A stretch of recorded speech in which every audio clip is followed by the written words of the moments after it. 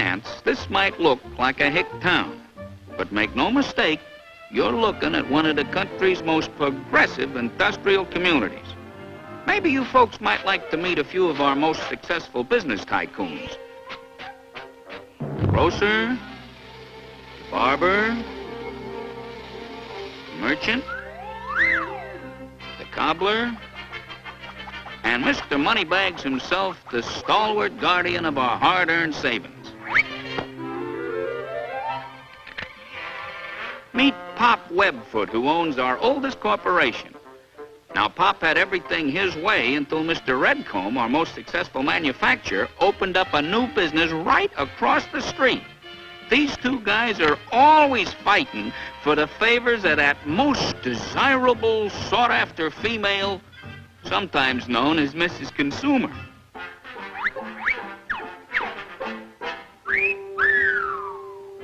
Pop Webfoot is my boss.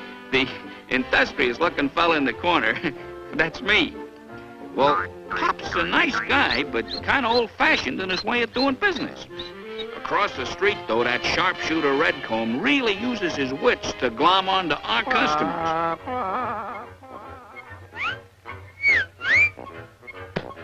However, Mrs. Consumer, who's usually loyal to her old friends, drops in to take a look at one of our special bargains.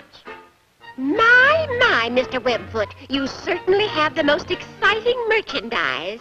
This little toaster is really a humdinger. Use only the best materials. And hire only the best help. Why, it's amazing. So reasonably priced, too. Only 50 cents. It's impossible to buy such a quality toaster for less. Welcome to Redcomb's home of better bargains. You see our revolutionary new model, toast 4 slices, both sides, only 50 cents. Yes, I said only 50 cents. Why, Mr. Redcomb, it's so much nicer than Mr. Webfoot's. And for the same price, too. How can you do it? Very simple, my dear madam. Step this way, if you will, please.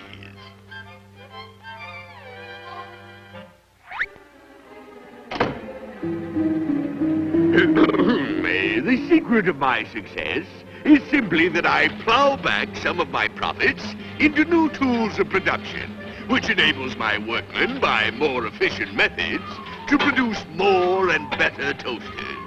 This allows me to sell them at the same price as my competitor, a certain little skinflint who is too tight to reinvest his profits as I do. Oh, you must be getting richer and richer every day. Naturally, madam, I'm in business to make all the money I can for myself. But any successful businessman knows he has to plow some of his profits back to improve his product, or some hard-hitting competitor will drive him to the wall. Oh, I think big business is just too fascinating.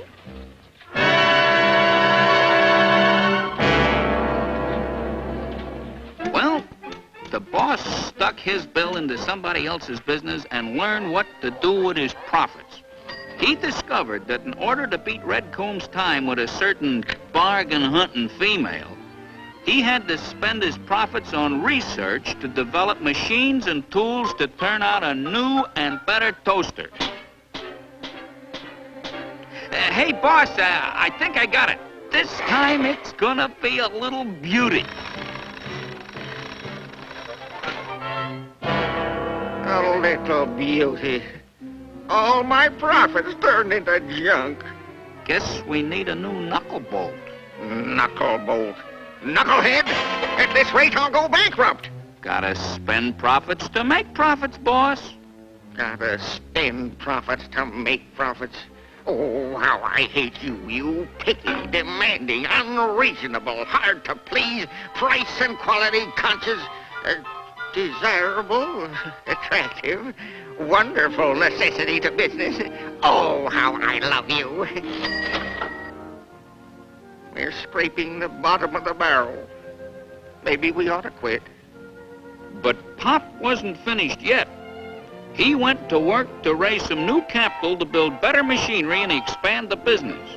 Of course, anybody knows banks gladly loan money, providing the business promises a profit, and providing your collateral is as good as gold. You see, when a business promises a profit, some people invest their savings in preferred stock. Other folks buy common stock. Why, it's a cinch to raise capital to expand business if you can convince investors that there'll be profits to pay dividends, cash on the barrelhead. Well, Pop finally made it. The factory expanded and made a lot more jobs for everybody. Those new machines licked the bugs in the toasters, and increased production brought the boss higher sales and higher profits. And I got a raise. Since I'm a top man, and the boss decided to fix up the joint to keep me happy. And the machines bought with the new capital turned out enough stuff to cut down my working hours.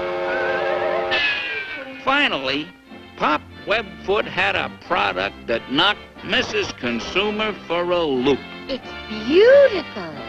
Allow me to demonstrate.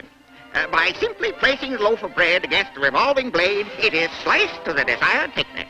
The treadmill conveys the slice to the revolutionary heating element, where it is toasted to a tender golden brown.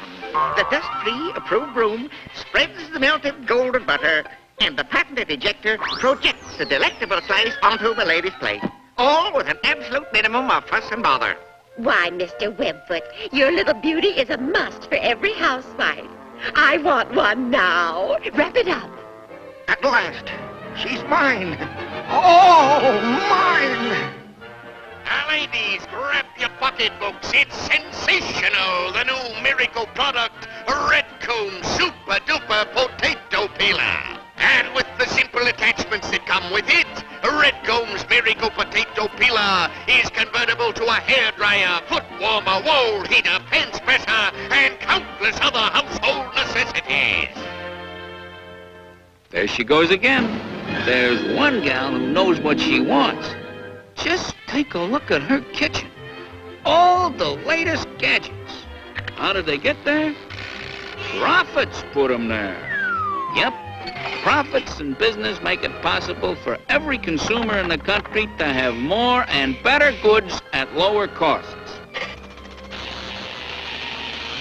I guess most everyone knows our Mrs. Consumer is pretty lucky.